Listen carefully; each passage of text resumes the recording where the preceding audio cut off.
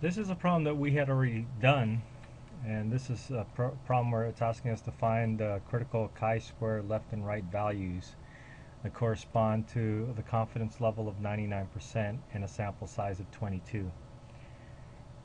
Our research on table A4 helped us find chi-square L to be equal to 8.034 and chi-square R to be 41.401.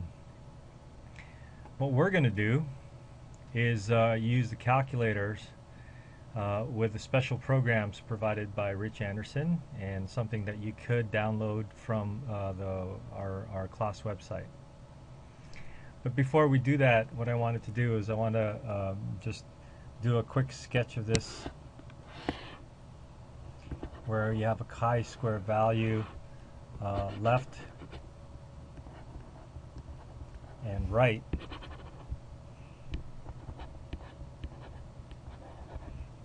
And we have to know that with a 99% confidence, we have an area to the right with a 1% left over and half of 1%. We have an area to the right of 0.005.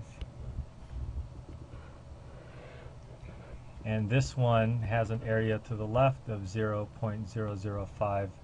But then that would make the area to the right of that particular point 0.995. So those are two important numbers that we're going to need to remember. We're going to call on the program INVCHISQ, which is a program that you would have downloaded from our website and uploaded onto your calculator.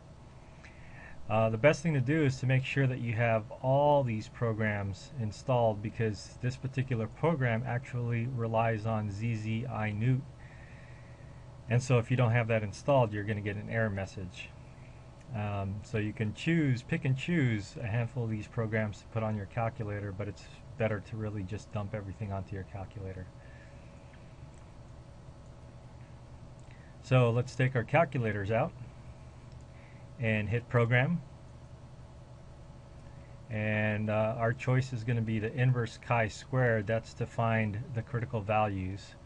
So you can arrow down to that, or you can just press 2,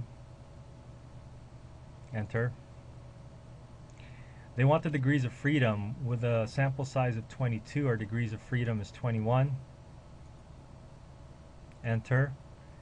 And it's going to ask you to confirm, do you want the chi-square critical value? You say yes, or just press enter. And then now they're looking for the area to the right. So we're going to have to do this twice, one for the left and one for the right. So if we get the left, we get an area of 0.995. And when we press enter, it says chi-squared CV equals sign. Now, it's not complete yet. If you look on the upper right hand corner, you're going to see a little thinking bar, which is not there anymore. But that says that your calculator is working things out. So we have 8.033653424. That rounds off to 3 decimal places, 8.034. So that looks like it's right. Let's run the program again by hitting program and the inverse chi-square, enter.